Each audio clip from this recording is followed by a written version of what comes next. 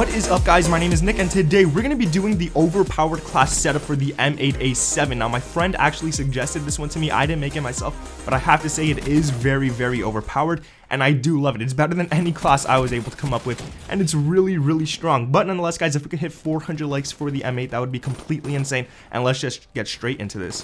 First off, we got 2 perks on this class, nothing else other than that perk-wise, and I really have to say, like, these perks are pretty damn good on this class. Now, you're going to notice perk 1, I don't have what I normally have on all my classes, which is 6th Sense. I normally run that on everything, but for this sake, this class, and because of the fact that I've been using a lot of specialist weapons rather than abilities lately, I decided to go ahead and throw on Overclock.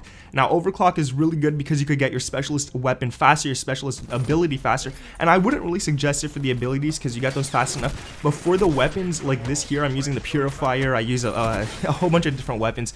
I really do suggest having it so you could get those weapons a lot quicker, get a lot more kills with those weapons, and it's just really good. Now, I always said that I was going to run 6th Sense no matter what. I kind of lied, guys. Right here, I changed my mind, but nonetheless, you guys could also run, instead of Overclock, now don't run 2 perk 1s. Instead of Overclock, you guys could run Blind Eye if you're playing Chaos Mosh Pit and a lot of Nuketown. This will make it so that, like, wraiths and stuff like that from above do not see you and you don't get shot by them, which is really good on the smaller maps.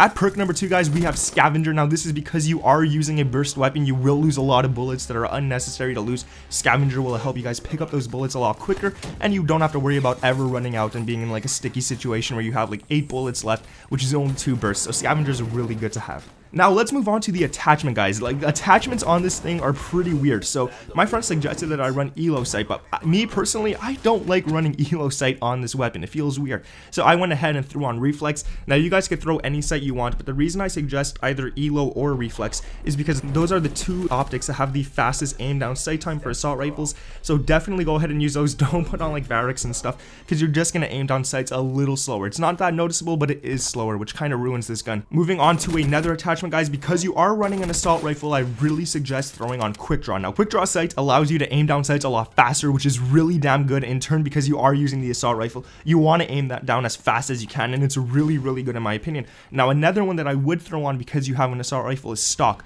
so you can move a lot faster as the other attachment. Stock is really good because you move fast, you can move around, you can adjust your aim and everything, and completely destroy people while they have trouble staying accurate and stuff like that. It's really good. Moving on to the second to last attachment, guys. This one is one that I really recommend. No matter what attachment you use, you have to throw this one on the M8 or XR2 class, whichever one you're using, and that is Rapid Fire. So you can shoot those bursts a lot faster, or have better chances at actually killing people up close, because the M8 isn't that great up close. You'll actually be able to do it really great with this one right here, and Rapid Fire is just all around amazing to have on this weapon.